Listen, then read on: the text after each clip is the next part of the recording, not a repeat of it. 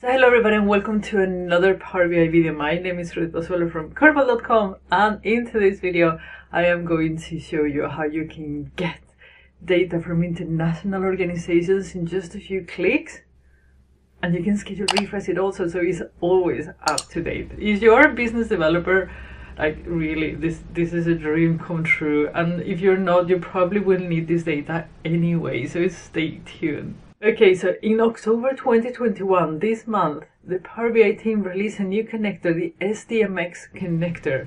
And SDMX is basically the protocol that these international organizations use to distribute data to open source, to the community.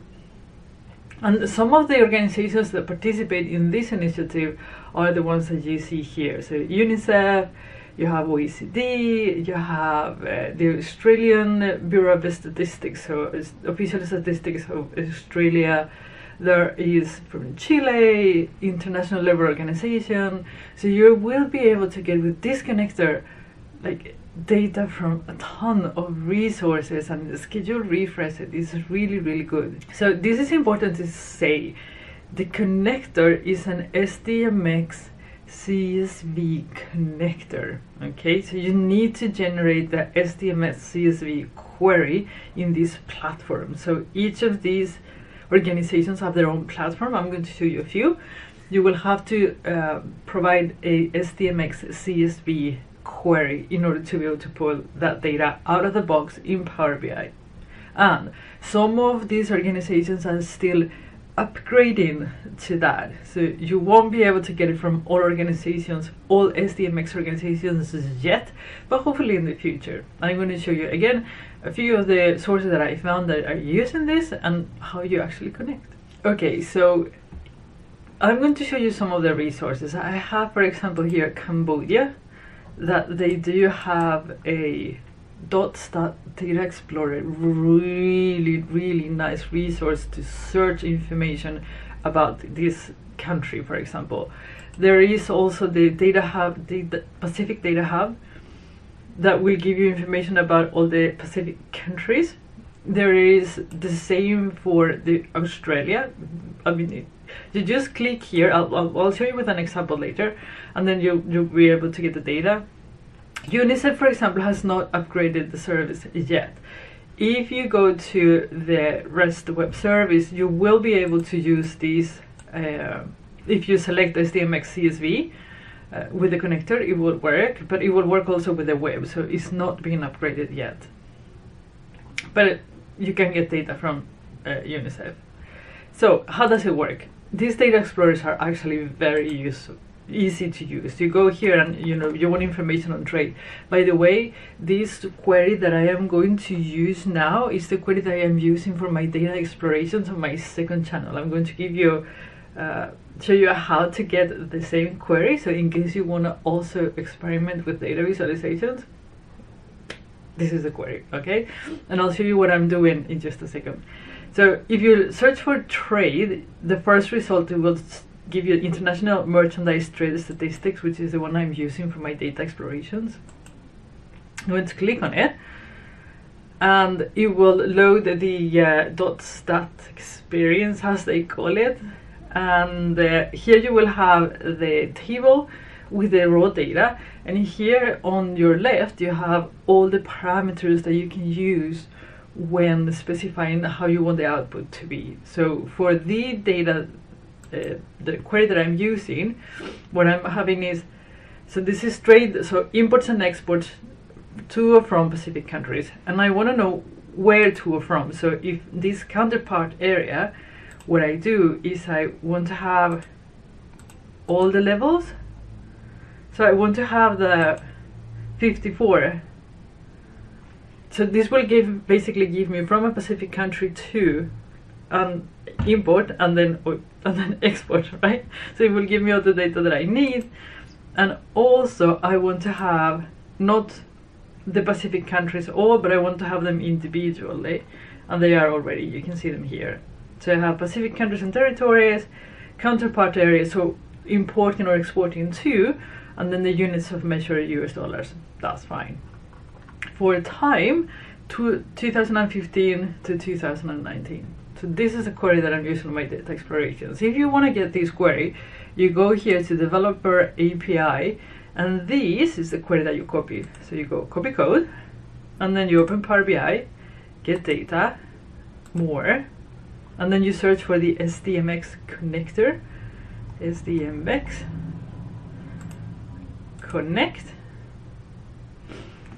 paste it, and then here you say if you want to have codes and labels, codes or labels. Let me put both so you'll see how it works. And then here in the language, if you don't specify anything, it will give you the default language for the platform that you're getting the data from, in this case from the Pacific Hub. Okay, so if their default language is English, you'll get it in English, so you don't need to specify anything. So you can start by not specifying, and then if you say, oh, I don't understand the data, then you can put a country using these tags, right? So you have to have the correct initials for the language in order to get it properly. So this is going to the Data Hub API, grabbing the data and returning it to us. And I'll show you how it looks. So you can see here time period and semicolon and time. So the first part is the code, and the second is the label. Normally, I'm guessing that you will want to have labels only. So if I click on here, I think most of the times you will just want to have the labels. You click on it, and then you just select the columns that you want. One of the things that the connector does not do yet is detect data types. So you will have to put these manually. Okay, it's not a big deal, but you do have to do it. And once you have done that, then you can just close and apply, load the data, and then publish to the service. So once you publish to the service, you can schedule refresh it, so you will give you live updates. So when the Pacific Hub is updated, it will update on your end too. Very, very, very useful. Now here we got the data. You can put it in there, boom, boom, boom. Publish it to the web.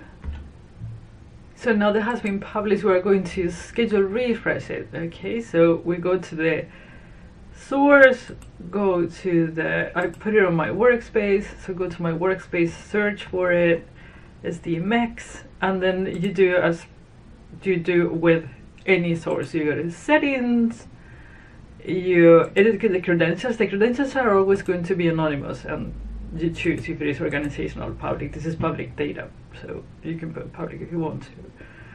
And that's all. I mean, you don't need to have a gateway or anything like that. You can then just go to schedule refresh, on apply, and this thing will refresh. So if you need population data from Europe, or if you need like GDP data or labor data or whatever it is that you need, you can get it very, very easily. Okay, so if you want to join me on my data exploration quest, this is what I'm doing. I downloaded the dataset that I showed you, and I am looking for different ways to compare two or more variables. The two or more variables here are mainly imports versus exports on different Pacific Island countries. There's a year factor, but I'm not factoring in on the visualization. I will do that separately in another file later on. And then I have to or from, right? So here, for example, I have imports versus exports for Fiji. You can actually delete that, and then you can see for all Pacific countries, or you can, pick a country that you want. You can pick a year if you want to, but this is done just year by year. I have another one. All these visualizations have been done with Charticulator, by the way. So I have, and the tutorials are available on Curbal Data Labs, my second YouTube channel. I have here another one where you can see the countries, Pacific countries, and the export, import continents. And you can see here the balls, the exports and imports. I have also visualized it with a lollipop chart, where you can actually see all the data, or just see the big traders and the small traders, you know, because sometimes when you have outliers, the data gets so skewed that you see nothing. So this is one option. I have another one for visualizing how big the outliers are, and you can see here for exports and imports for all countries.